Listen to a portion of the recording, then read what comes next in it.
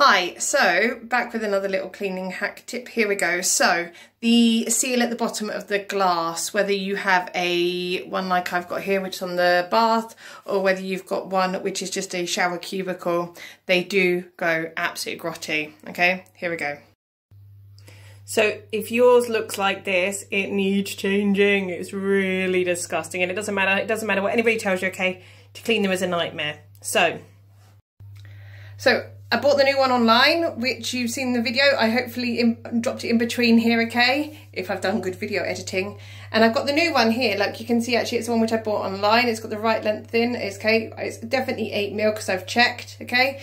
So the next thing is to measure it, cut it down, and then pull the old one off and put the new one on, which will look like. So, and as I was saying, it's gonna look like this, and when it's done, you can see there, looks beautiful now.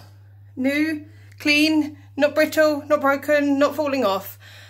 Yes, you do hurt your thumb pushing it on, but it ensures it's a good fit. And like I said before, you must make sure you get the right size for the right glass in order to be able to give you the best seal. Hope that was helpful. See you next week.